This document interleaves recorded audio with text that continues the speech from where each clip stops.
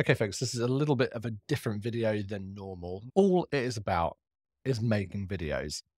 I get a lot of requests from people when I show up on Zoom calls using this exact setup, or if I'm out meeting people, having been at events, or just generally in conversations. Some of you even come to me here on this LinkedIn channel or over on YouTube or wherever else we interact online, and you ask me, what tech do I use? And I feel like there's like more than enough information out there in the world for answering how to build a good tech setup, but still I get asked this question all the time.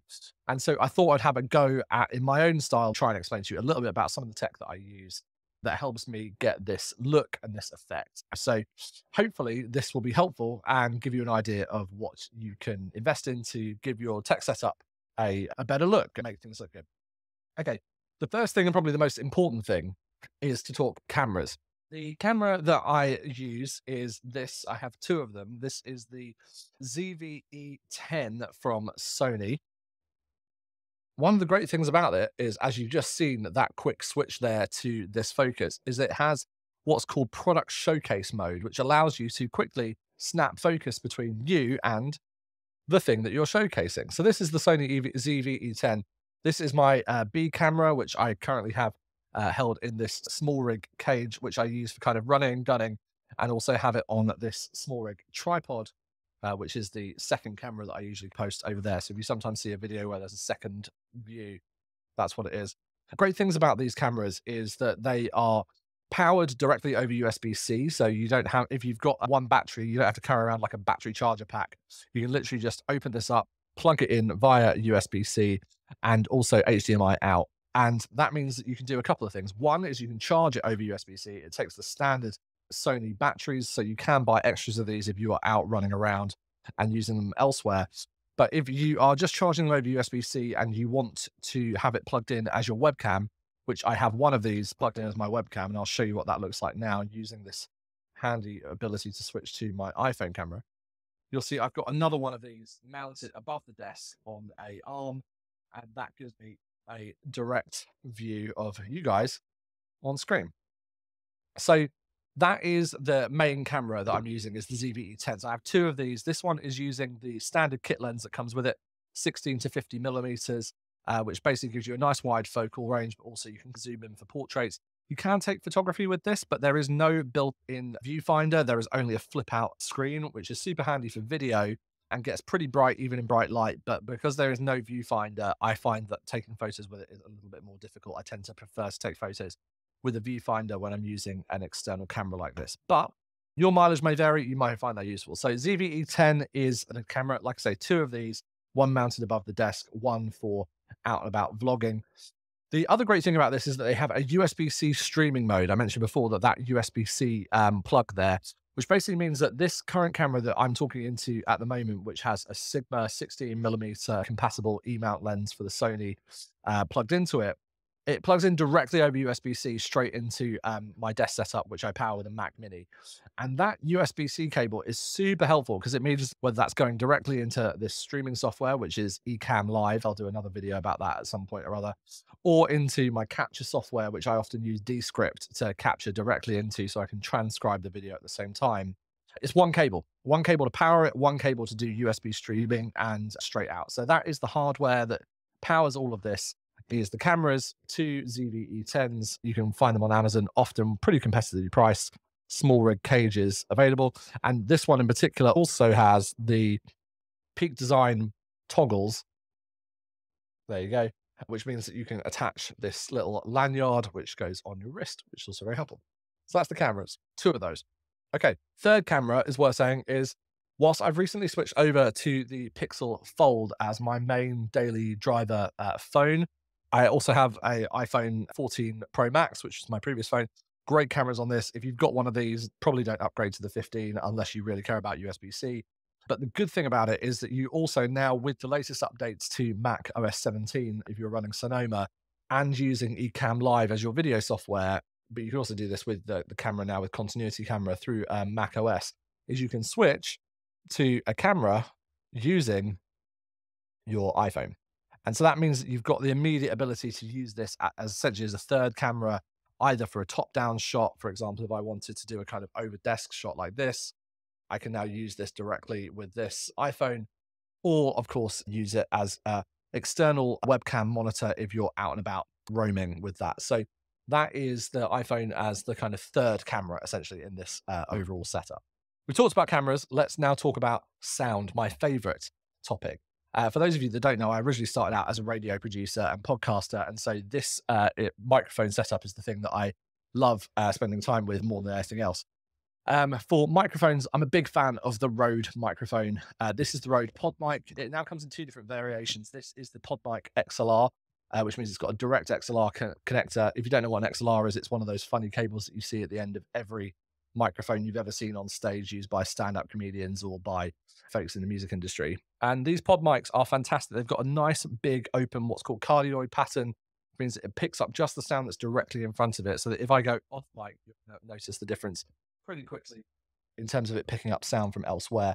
But if you talk right down it, hopefully I try and do that more often than not, you'll get a good sound out of it. Now, to get the sound into the computer though, because this is an analog microphone into an XLR cable, it means that I have to turn that into a digital signal to be able to get it into my computer so you can hear me like you're hearing me now, or if I'm using this like on a Zoom call. And so one of the first bits of tech which I'll share with you is the Elgato Wave XLR. This is the Wave XLR interface which I use to get sound into the computer. A couple of reasons why this is great. This basically allowed me to control the sound out, which I have currently running into a pair of Bose Companion 2 speakers on my desk. I've had them for years. Super reliable, great sound, and very easy to use. It also allows you to quick switch into managing the monitor mix, so how much of your microphone versus your speaker sound comes out. And then also, and one more click gives you your microphone input volume, which means we go up and we go back down again. The other great thing about this, if you are on calls, you can also just quick tap. And that red means muted, which is why you couldn't hear me. And so very quickly you can switch to turn your mute on and off if you're in a call. So if you've just got to do a quick cough, really simple, really easy to use. You just go, as you'll have just demonstrated, quick tap on the top of that, and you can mute on and off, and you get that kind of nice red feedback. Over the back, you can see the connections, which is XLR in and out. I've got my audio jack 3.5mm going out to my speakers, and then it's powered over USB-C directly into my Mac Mini. Okay, so that is audio. Really not much more to say about that. I use this as my main setup for audio going in. However, if I am out roaming around, or if I just want to change up the look of this and not have a microphone in front of my face, I also have a set of the Rode Wireless Go 2s, which I keep in this charging carry case, also available from Amazon. You'll have seen these all over TikTok and YouTube recently. Basically allows you having one receiver and two microphones, lapel mics. Stick those on and away you go. Very easy to use. And again, can just be plugged in via 3.5mm jack directly into one of the cameras or into a sound card or sound system. Those are super cool as well. Okay, that is cameras, and we've talked about sound. So the third thing is lights. Lighting is about the most important thing that you can probably do to make yourself look better for Zoom calls, webinars, web video, or just doing this type of recording, particularly in a kind of stable scenario like this in an office. I have three main sources of light in this office. The first one is my key light, or basically my primary light, comes from the Elgato Ring Light, which is mounted above my desk, which looks like this. It's controllable, again, powered over USB-C, but it also has a Wi-Fi in it. And the Wi-Fi basically means I can control the settings for it from this little control panel here on my computer, which basically means I can control the color temperature and also the velocity of the light, all from one place. Okay, so that is the key light. The Elgato Ring Light is my main light. It's the thing that's lighting the majority of my face. You would know that it was more important if I was to show you what happens with the second light, which is my fill light. Why is it called a fill light? It fills in the part of my face that would otherwise be in shadow. Without it, it looks like this. So without this fill light, which is over here, I'll tell you about it in a second, it is the key light that's lighting me. Now, it's helpful, but it gives quite a harsh look. With the fill light, we fill things in. And so what am I using for the fill light? The fill light in this case is the Neewer 150, which is basically a cheaper version of the Amaran 150. I'll try and show you what this looks like. This is the Neewer 150. It has this kind of big glow-shaped softbox, and basically is a large light that is plugged in by power running over. And this thing is pretty big. It's not the most easy thing to put in your living room or office at home, but it does the job. And that additional light is super useful for filling in the extra parts of my face that otherwise I wouldn't see. The great thing about it is it also comes with a remote control, which allows you to control the amount of light you're getting, also the temperature of it, and crucially, turn it off and on again. And that's how it fills it out the light. The third source of light is the light that's behind me, which is these different accent lights. So here I've got a large multicolor bulb that can change different colors. This one's from Govee. And then there's also some other accent lights over there if I need them to change different colors. So that's lighting. Key light up there, the ring light from Elgato. Newer 150D as my fill light. And then some kind of light behind you to create some separation between you and the background. Without it, you can see how different it looks. I'll just show you. Alexa, turn off the lights in the office. As you see, without the lights in the office, it's not a big deal, but it's just harder to see what's going on behind me. So Alexa, turn on the lights in the office. A little bit of color goes a long way. Okay, that's lights. We've talked about cameras. We've talked about sound. We've talked about lights. Now let's talk about control. Okay, when it comes to control, there's a couple of things that are going on here to basically make these videos, either because I'm making them for pre-recorded like this one on LinkedIn, YouTube, or wherever else, or because I'm live streaming directly. And in both cases, you need two things really. One is to control the different scenes and settings that you're experiencing here. And then secondarily is actually to get the video out of the system and onto the internet. So let's take the hardware first. Now you saw this a second ago. I will show you up close. This is the Stream Deck from Elgato. All sorts of different setups you can get for these, and there are many different versions of it. But essentially what the Stream Deck is a multifunctional array of different buttons that allow you to control software on the computer. Again, plugged in via USB into the Mac Mini. So that is the control deck that is handling everything.